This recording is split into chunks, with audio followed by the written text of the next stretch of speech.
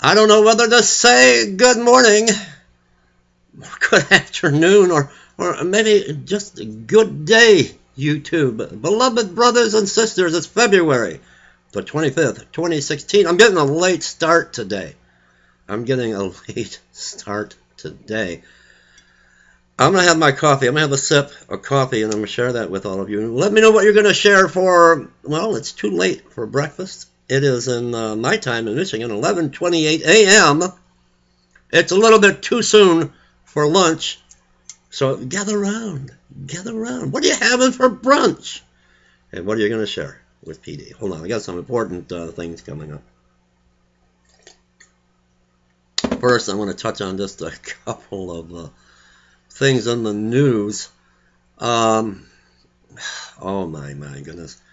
Well, Barack Obama has come out and surprised everyone, and his nominee for Supreme Court Justice is a Republican. Where did that come from? We're going to have to see how that plays out.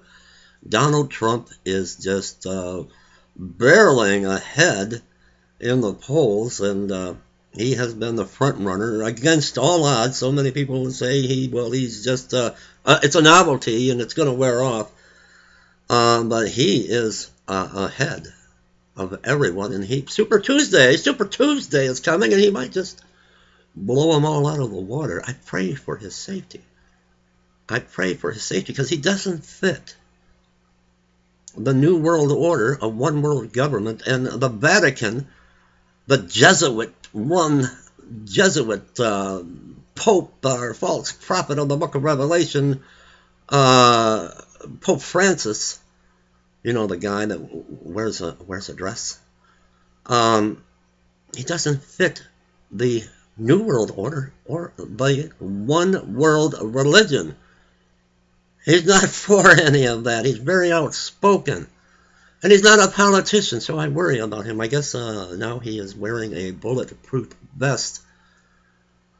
But when someone like him comes along, that is not going to go along with the end game, Satan's demonic plan to usher in and destroy the downfall of America and usher in a new world order and a one world currency and a one world religion, Donald Trump is kind of in the way. And I'm worried about his safety. I really, truly am. Let me know how you weathered the storms yesterday. So much damage and destruction in the south, winds and rain and tornadoes. And I was watching on the news, it was where a laundromat had stood. There was only a few wash machines, and the rest was all rubble. A trailer, a park community. Not far from there is totally destroyed, and we need to keep everyone lifted up in prayer. But lost loved ones, family members, and lost property. This has been devastating, and I have to question, here in Michigan, we didn't get the tornadoes, but it's still snowing. We are just buried in snow, and I have to wonder about fallen angel technology. That's right, I said fallen angel, demonic technology. Going back to the Vietnam War, they used weather modification. How many years ago that has been? To manipulate, to control the weather, to make it rain in Vietnam. And that was in the 1960s. Here we are in 2016. How far advanced do you think this technology has come? Could it have been a geoengineered storm that hit the United States on purpose? And what would the reasoning be for all of this destruction and tampering with the weather? We do not tamper with that which belongs to God.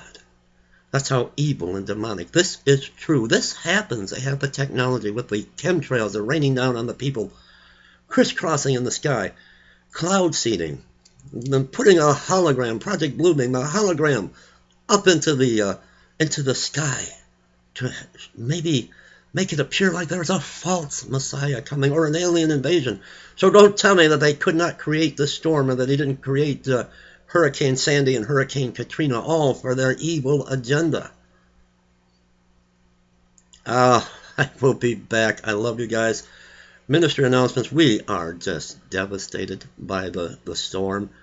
So many people are out in the elements, and it is freezing in Michigan.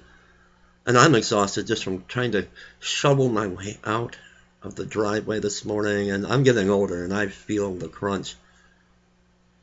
But we need your help desperately. Ministry announcements. There have been no offerings to announce today.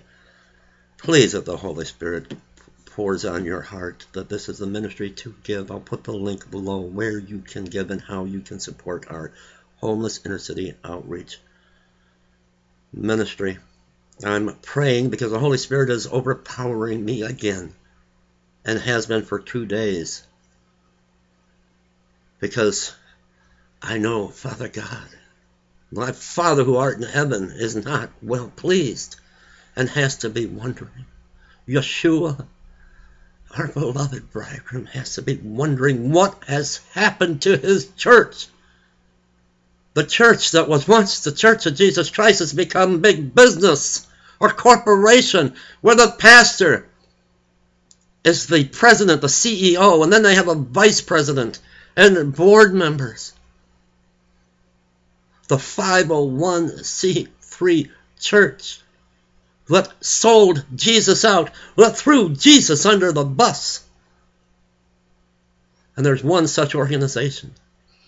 And it's laid heavy on my heart. But I have contacted, I'm going to wait and see their response. But I may have to do and expose a correct and a rebuke video, a strong one, on the 501c3 church. We're not 501c3. If you give to this ministry, we pay the tax. We give, render unto Caesar what's due Caesar. And we give to God what is due God.